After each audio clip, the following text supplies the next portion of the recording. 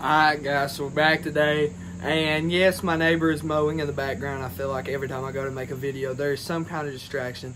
Yes, I'm squinting my eyes, because at the moment that I film this video, the sun is directly pointing on me. Which is not a good thing, okay? It's not. But, we're going to get this video out there. I am so late on this video. School started for me last week, guys.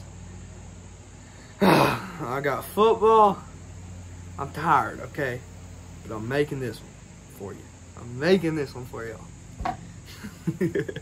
So, we're going to make a video on Team USA, as you probably could tell from the title and thumbnail. Say that just about every video. I say that just about every video, too. I don't say that just about every video, and I don't say that just about every video. Okay, let's not be repetitive. I don't say that either.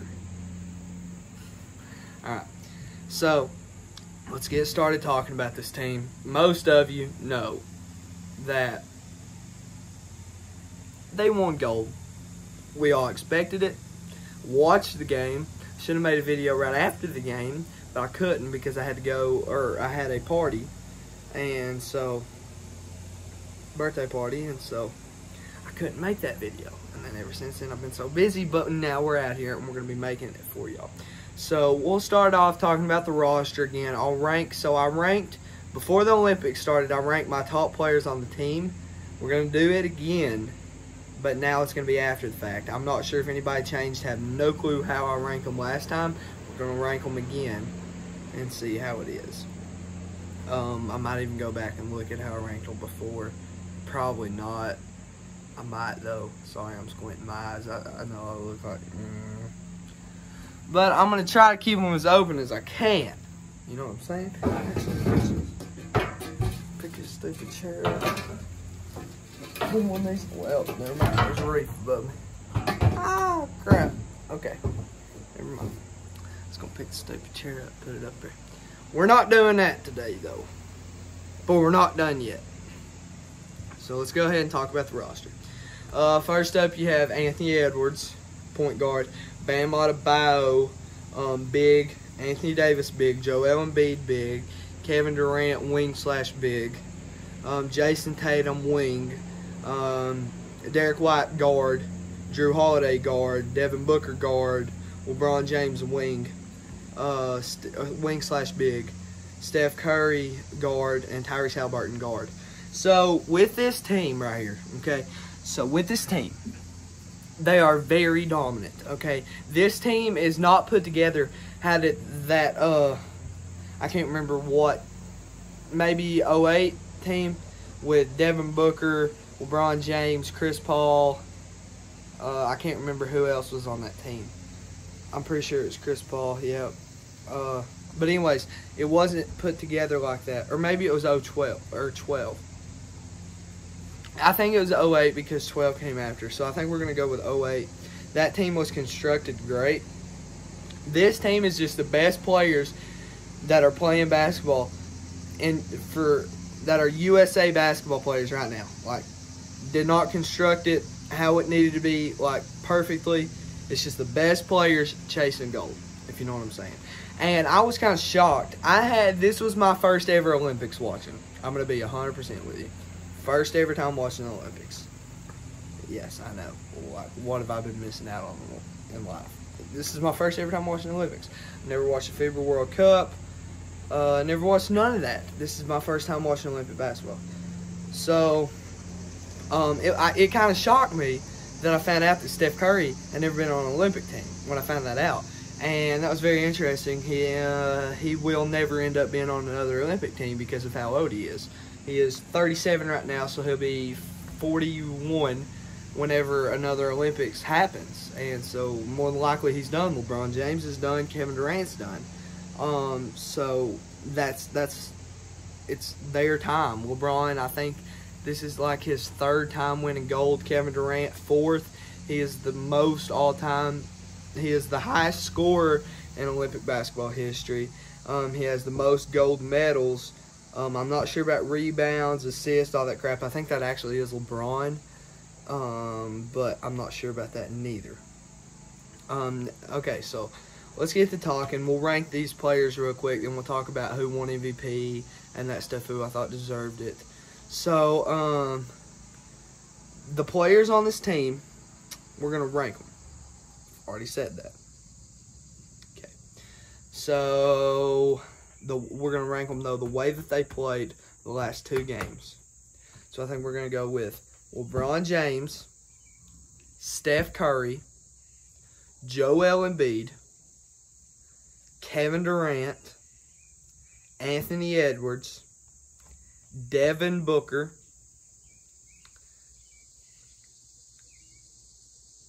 Anthony Davis, Jason Tatum, Bam Adebayo,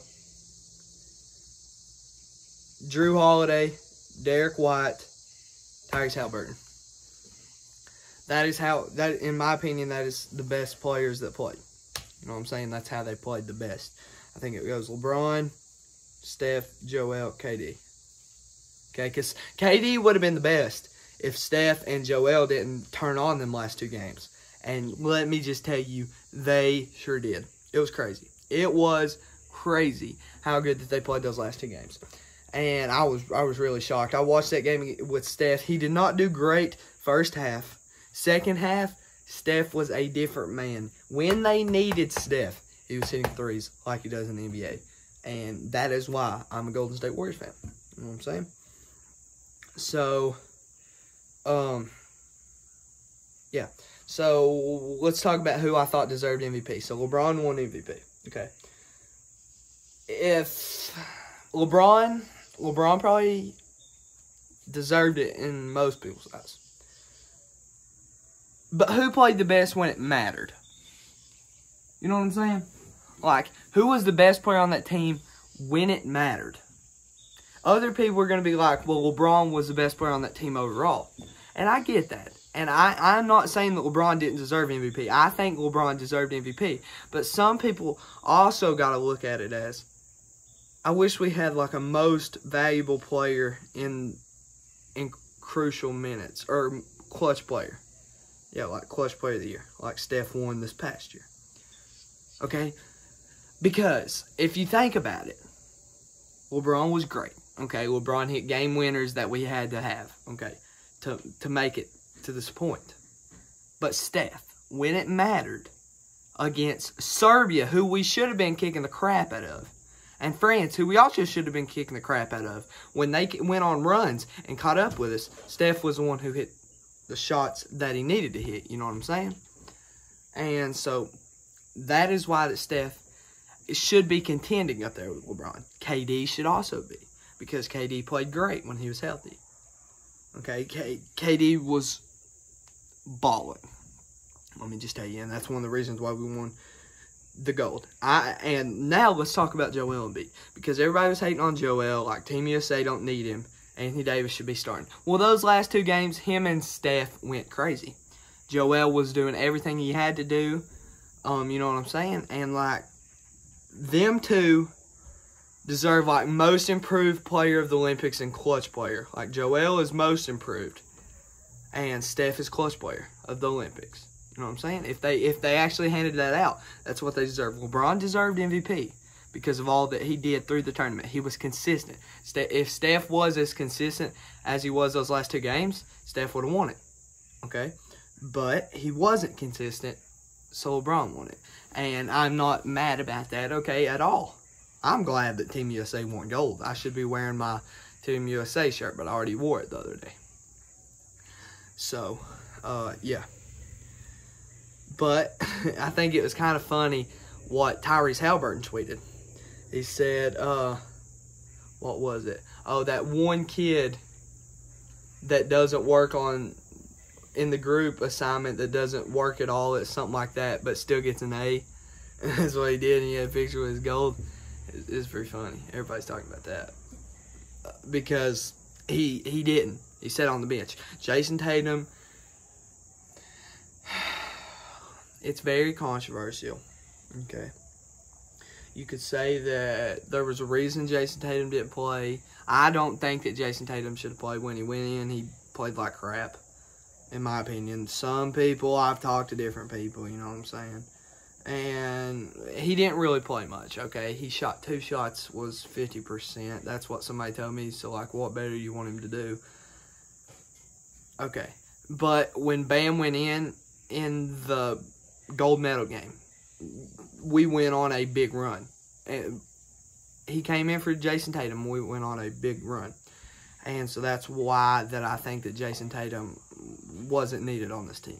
Okay, you know what I'm saying? I don't like the Celtics, but it is not because I'm a Celtics hater because I said that. That's not why. I just don't think that he was needed. Neither was Tyrese Haliburton. Okay? I think you could throw somebody like Cooper Flagg on there who can sit on the bench and get experience. You know what I'm saying? Which, it is good. It is good. So, there's a reason they didn't throw him on there, because it is good that those guys go and win gold for their country. That is one achievement that they have made. So, Jason Tatum has won the NBA Finals this year, and now he's won gold. Like, that is awesome. You know what I'm saying?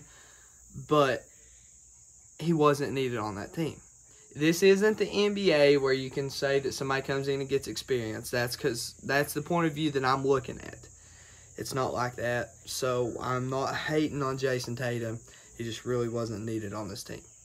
Okay? Some of this stuff might not make sense to you guys, what I'm saying. Some of it don't even make sense to me. But Jason Tatum and Tyrese Haliburton really wasn't needed. They were just on the team to do that. Well, Jason Tatum was on the team to play, but he didn't play good. Jrue Holiday was there to defend. He was all right. Derek White was just a role player that they needed. That's why they got him, because they have so many stars. You got to have a role player in there. Bam and AD were there for defense and rebounding. Ant was there for his mentality. And I think Devin Booker, well, everybody knows what D-Book was there for. D-Book can do anything. You know what I'm saying? He can defend. He can shoot the ball. He can pass the ball. He's not the best passer. He's not the best point guard. But he ran the point for us. Him and Braun did. And that's one of the reasons that Steph did so bad, because Steph's not used to being the facilitator. And when you're on a team with a bunch of stars, you got to facilitate the ball a lot. And Steph couldn't find ways of shooting that. So once D-Book and Braun started facilitating the ball a lot, Steph found shots. And I'm not saying that they weren't facilitating the ball. Steph got his rhythm when he should have. That's all I'm going to say about that. And Steph just, he isn't meant to be a real old-time point guard like Chris Paul is. Like, who else is like that? I don't know many other people like that anymore. Chris Paul is like the last assist point guard. Well, Tyus Jones, who is now on the Suns, is like that. That's why I made a video on that and said that the Suns could be pretty good this year now that they have a facilitator to pass them the ball. And so, yeah, but that is my opinion on this Team USA roster. You guys don't have to agree. I hope you agree. Might not agree. If you don't agree, tell me exactly how you feel in the comments, because I like to read that crap, guys. I really do. And I pay attention. Like, I'm watching everything that I can to figure out better opinions to give you guys in these videos. And I haven't really heard many opinions on Team USA. So if you have one yourself, feel free to tell me in the comments, because I will read it. And you never know. If I like it, you might get a shout out next video. But shout out to Caden Centers.